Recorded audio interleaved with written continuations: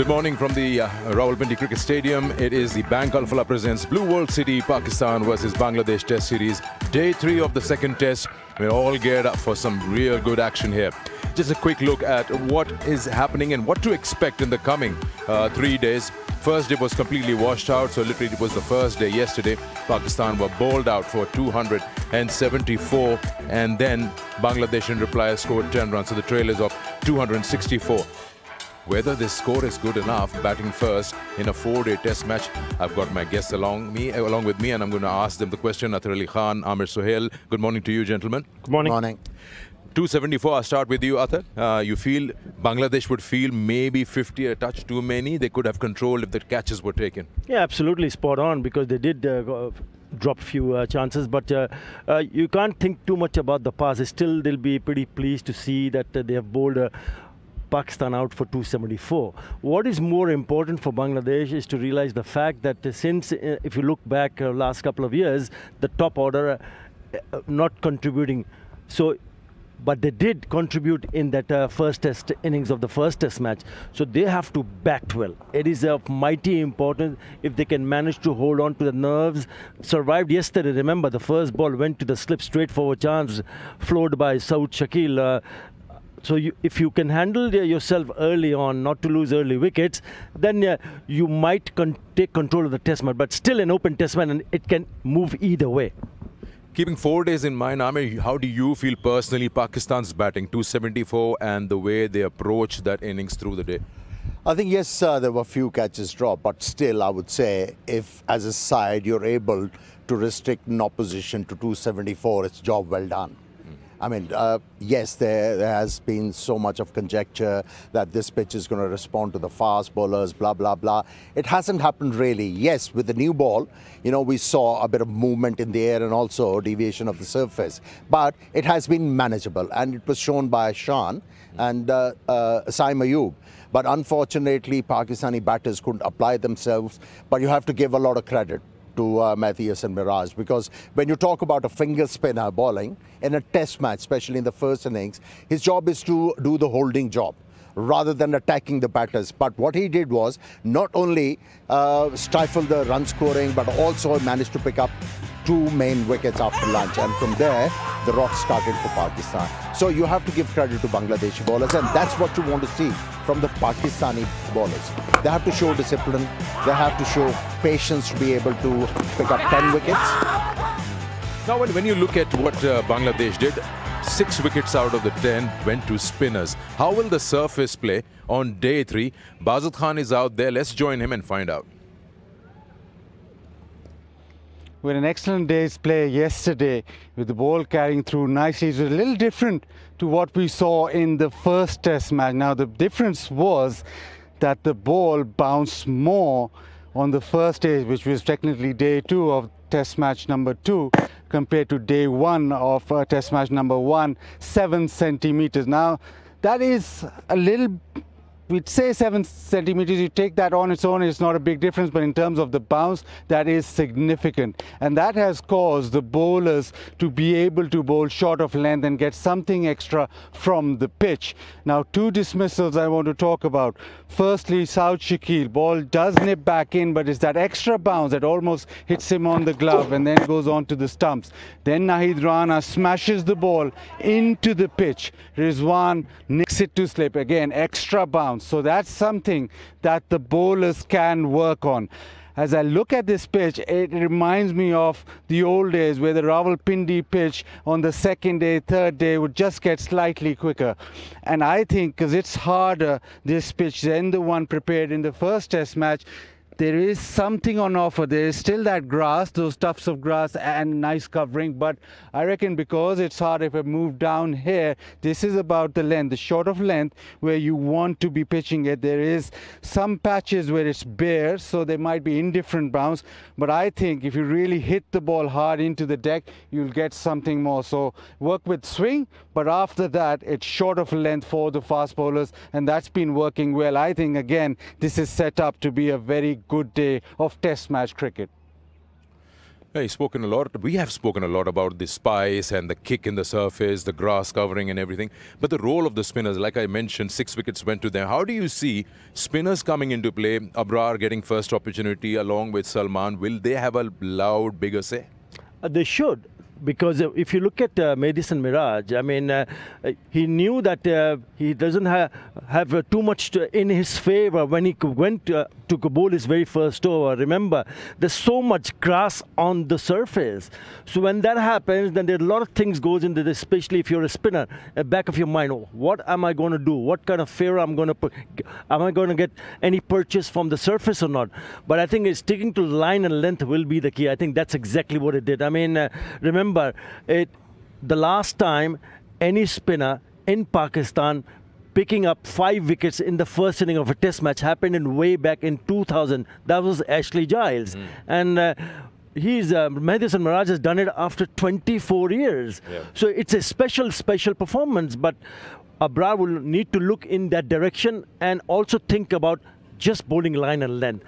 Apply the pressure, drive the runs, and see what the ball does, because the ball at times have done something for the spinners as well. I just want to add to your question. You know, when you talk about Abrar bowling on a surface like this, Bazid was alluding to the fact there'll be more pace, bounce in the surface. So he has to rely on his sliders to be able to pick up the wickets, and it only be effective if he bowls off stump line. From there he bowls googlies, and then have the batsman patting the ball. From there the slider is going to work. He has to be patient, let me tell you that. Like Mehdi and Miraj was. He has to do the holding job, and then he has to keep on thinking how to use that slider on a pitch like this. All right, we'll talk more about how Pakistan's bowling unit can perform and get wickets, which they want to, in a day's time. It's time for a short break. We'll be back.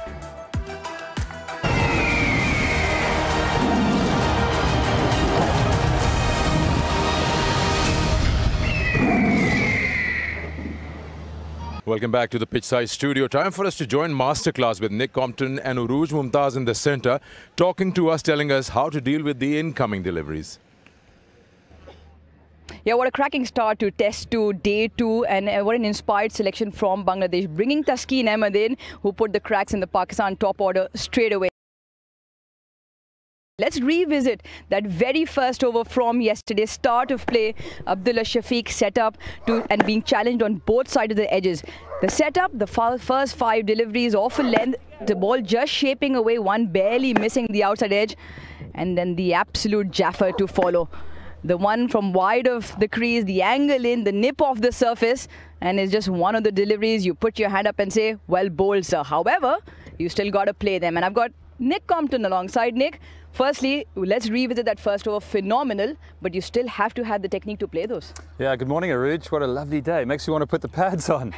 Look, facing the new balls is one of the toughest things to do. And one of the reasons is there's a lot of movement, it's hard, and you don't know what to expect. So when you come in as a batsman, as an opening batsman, the first thing I'm thinking about is, how do I build from a stable start? How do I build my house, so to speak? You know, initially when you come in, you want to be a little bit circumspect. You want to know where your off stump is. So for me, against that kind of bowler, yeah, I think he was outstanding. And the reason why he was outstanding is that he set him up, didn't he? Yep. The first 5 balls were nice away swingers. So there I am, the ball's swinging away. I'm thinking, okay, he's bowling away.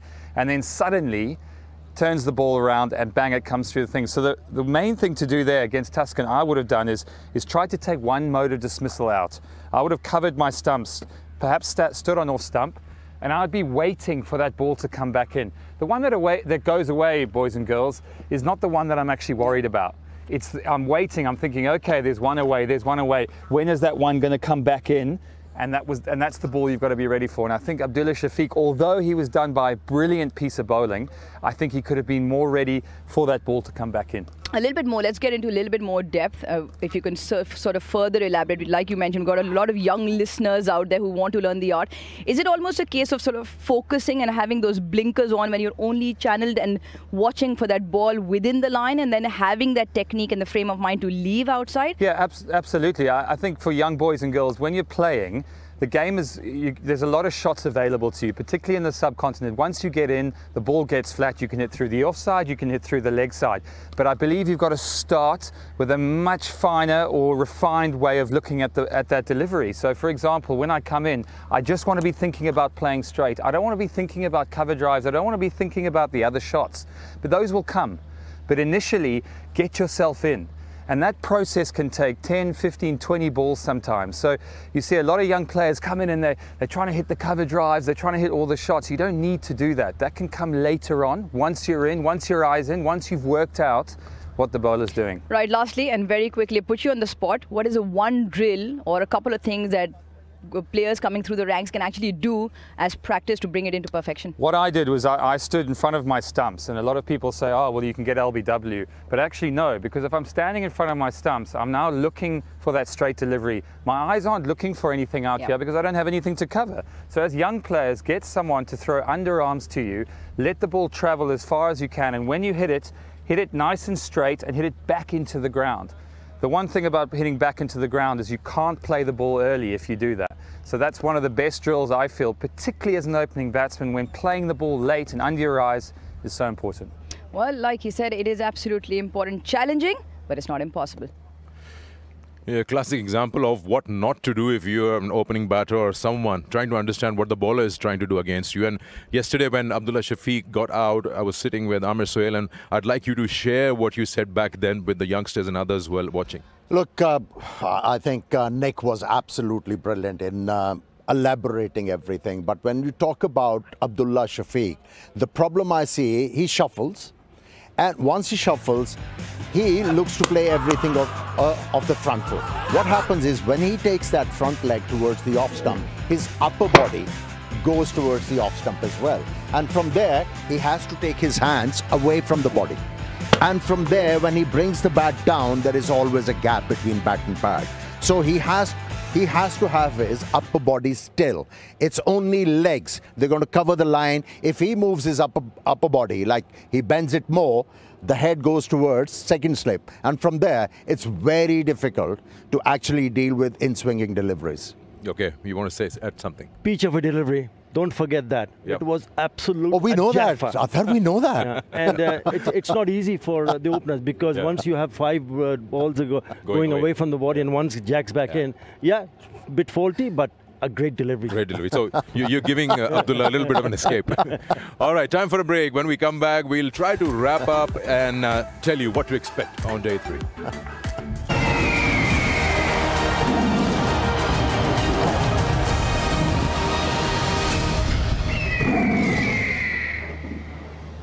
Welcome back once again to the Pitchside Studio. Now, in this final segment, we'll talk about what to expect on day 3 and how Pakistan would like to make inroads in terms of getting the Bangladesh batters out.